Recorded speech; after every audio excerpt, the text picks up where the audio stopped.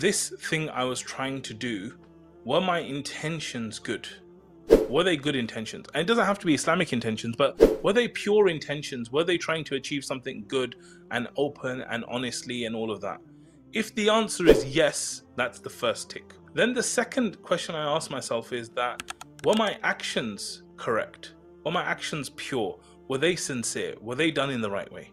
So if it's yes to that as well, then my mind goes, okay, you know what? The truth is, after that, this is then qadr of Allah, in the sense that you did what you could have done in the right way, in a way that's pleasing to Allah. You had the right intention. You basically did everything in your power to do it. Now, with that, you tried to achieve something. And even though it looked like it was close and it was going to happen, it didn't happen. And the truth is that it was never going to happen.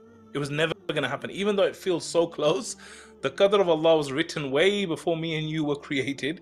And the truth is, this was never going to happen.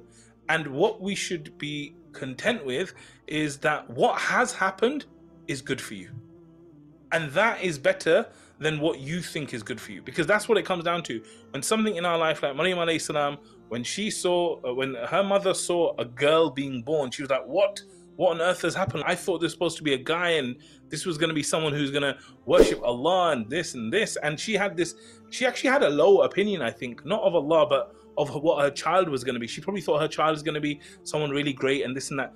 But her child actually ended up being the greatest, or one of the greatest women of all time throughout all of history. So if you gave her a choice of her plan or Allah's plan, was so much better. So I think this goes back to trusting Allah.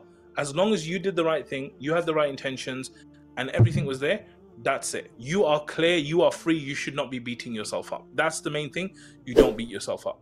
In terms of the situation specifically, I think it's a bit of a technical one, because there's a lot of different things involved. What I would do, and maybe what you'll find, is that there are things in the actual way you went and communicated you could improve upon. And again, I wouldn't beat myself up about that. I would just improve. So I'd be thinking like, how did I communicate to these guys that my job was there? How could I have done that better? How could I have secured my job better first? And basically what I'm saying is, learn the lessons from this thing. So you're clear, you did the right thing, you had the right intention. Now, what are the big lessons I can learn from this? One lesson is that people where I work, they probably want to keep me where I am. My ambitions are different to theirs in this. Okay, what can I learn about securing the job? What can I learn about communicating? How could I have dealt with this in a different way? What kind of way could I have dealt with it? Could I have spoken to them? Could I have tried this? Could I have done that? If there are lessons for you to be learned, then you should learn those lessons. You should write down and you should think about it for next time and all that.